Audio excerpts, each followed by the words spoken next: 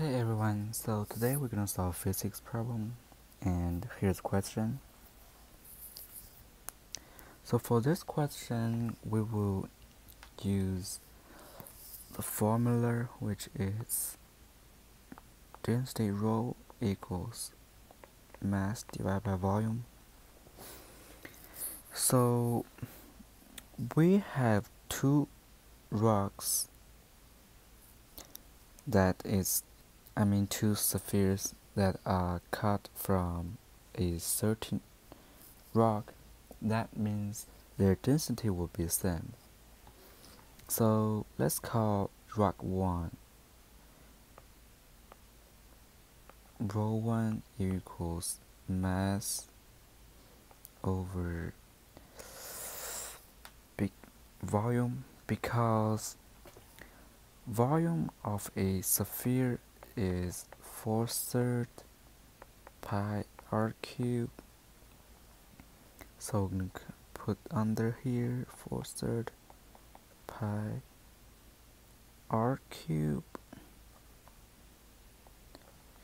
Okay, so they give us the radius is 4.5 centimeter, so we're gonna put in here. Okay, so that's the formula for the rock.One. Okay, we're gonna let's call this rho1 equals, okay, we're gonna put m1 divided by 4/3 pi r cubed. Okay, so we're gonna say rock2, which is rho2, equals mass 2 over 4/3 pi r2. Oops, here is a 2 r2 cube. So because they have the same density, we will say that rho1 equals rho2. We will get m1 over 4/3 pi 4.5 cube equals m2 over 4/3 pi r2 cube.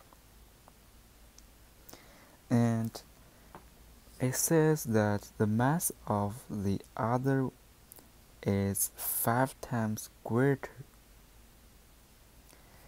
So that means m2 equals 5 m1.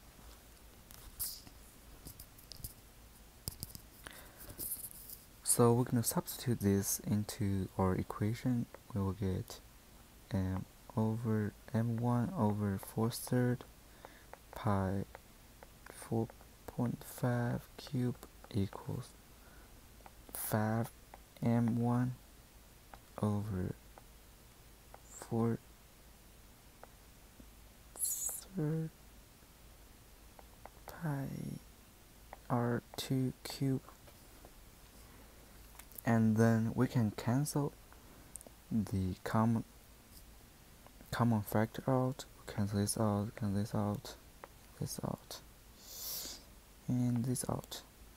So we would have 1 over 4.5 cube,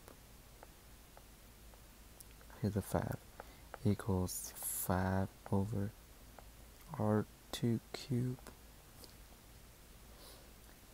So we would eventually have r2 cube equals 5 times 4.5 cube, and by calculating this, we will have r2, the radius of the second rock, equals 7.695 centimeters. Remember, here is centimeters, so we will have centimeters at the end too.